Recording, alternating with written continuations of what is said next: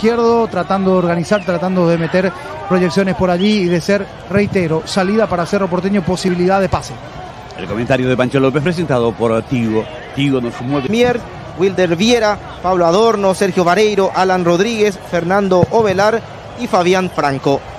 Servio que levanta Benítez, que cabecea, recuperación. De forma ordenada, los dos tratando de jugar por abajo en este momento del partido en 5 minutos.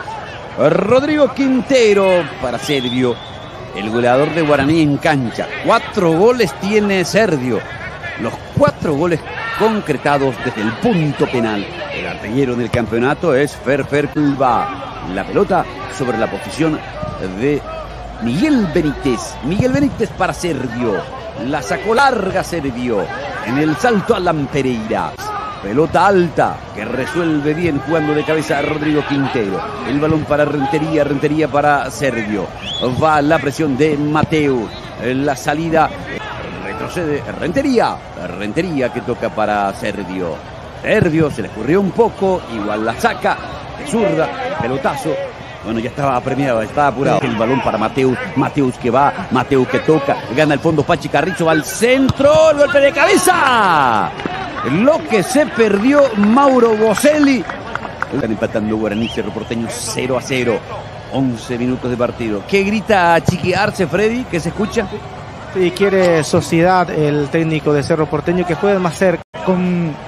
O intentando realizar las triangulaciones hasta aquí. No hay un dueño absoluto del partido porque cada vez que sale Guaraní disparado también lo hace bien. Cada vez que Cerro toma el control. Estamos en vivo por Tigo Sport. Sale en el fondo Servio. Servio jugando con el pie derecho. Pelota alta. Muy alta en verdad. Pero la tiene de vuelta.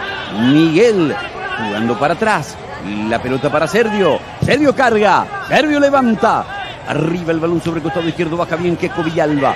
Creo que Berizzo lo considera a Morel como volante, pero aquí en Guaraní tengo la impresión de que lo quieren potenciar de nuevo a Jorge Morel Barrios en el fondo. Golpe de cabeza, recuperó muy bien para Beto, que va, espera Enzo, pase para Boselli, de taco, de vuelta para Beto, remató y tapó Servio, atajó Servio, qué bueno. Para Alberto el Beto Espínola, pisando el área, sacando el remate, y después lo que termina reclamando Servio es la falta de actitud en esa última para con sus jugadores de Guaraní, para con sus defensores. Recibió, profundizó Boselli, hay un rebote, pide en mano, hombro, dice el árbitro, Servio se queda con la pelota. Y José Méndez hace el gesto de que observó todo y que fue en la parte del balón con la humanidad del defensor de Guaraní. Y como fue fuera del área, la jugada no es revisable por el VAR. La pelota tocada por el lado derecho, partida, y se escuchó muy claro que se paren y que a partir de recuperar empiecen a jugar, que no se apuren. La pelota de Servio, Servio sobre la posición de Jorge Morel. Ya sigue Enzo, buena acción individual, descargó sobre Mateo que le va a pegar, le pegó, Servio la sacó al córner. Y se animó el brasileño, generalmente. Le pega Arzamendia, vino pasado, golpe de cabeza defensivo. Terminan la jugada lucena. Pilsen recién hecha desde 1912, indica 1-0 con el gol de Alan Pereira. Sacando desde el fondo Gaspar Servio. Revuelve Rodrigo Quintero. Allí está el capitán de Guaraní, Servio. Rentería el que recibe. Rentería, ¿sí? Muy entregado hacia atrás. La pelota tocada sobre la posición de Servio. No son pocos los que creen que Arce podría seguir su carrera de director técnico en Brasil. Cerca de 12 minutos se mete Patiño, espera Boselli, Arzamendia, remató, rechazo Servio con los puños. Saca la pelota Rentería, permanece dentro del área, también el Beto Espínola, 5 cabeceadores, va al centro, Enzo cabecea, Servio manotea, la pelota salió, entonces otro tiro. ¿Va a haber un cambio, Freddy? Sí, Alan Rodríguez va a ingresar por Maíz, pero el cambio se va a hacer después. Pelota de Servio. Va desviando Florentín. Florentín para Rentería. Mueve la pelota Guaraní que juega con 11. Cerro está con 10. Balón para Rodrigo Quintero. Ahí está. Quintero jugando hacia atrás para Gaspar Servio. Pilsen recién hecha desde 1912, indica que gana Guaraní 1-0. Baja de pecho Florentín, la pelota le pega esta vez desde el costado derecho, desde la punta derecha. Ahí está el córner de Santiago Arzamendia, pelota pasada, Servio, y el manotazo para sacar del área el balón. Pelea Queco Villalba frente a la línea de los defensores, cerrando espacios. Gaspar Servio juega. La pelota tocada para Morel. Morel por derecha. Y se notaba claramente que la intención era ponerla para Boselli. No salió, fue directamente a las manos de Servio. Cerro presionando alto. 10, le pega Alan Rodríguez. Va Alan, centro con comba arriba, golpe de cabeza. La sacó Servio. Enzo conectó, espectacular la tajada de Gaspar. De manera Servio le impidió el gol. Saca Gaspar Servio. 28 minutos, segundo tiempo del partido.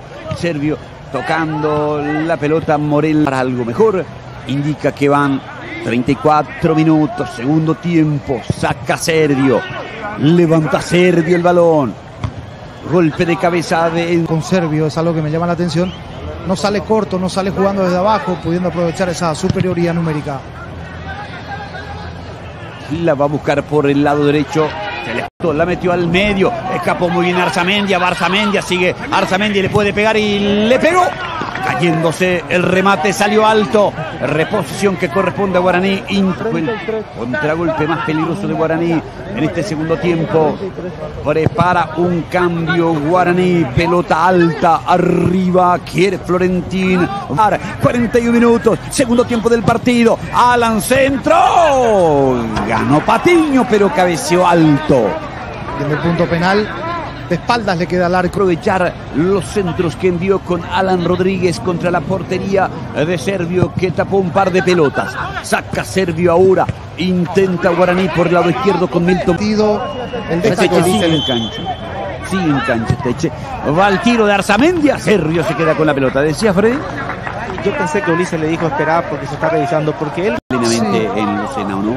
Yo no me llegué a percatar dónde fue el punto de impacto, pero hay una pierna levantada, a ver si dónde la toca es lo que me queda la duda.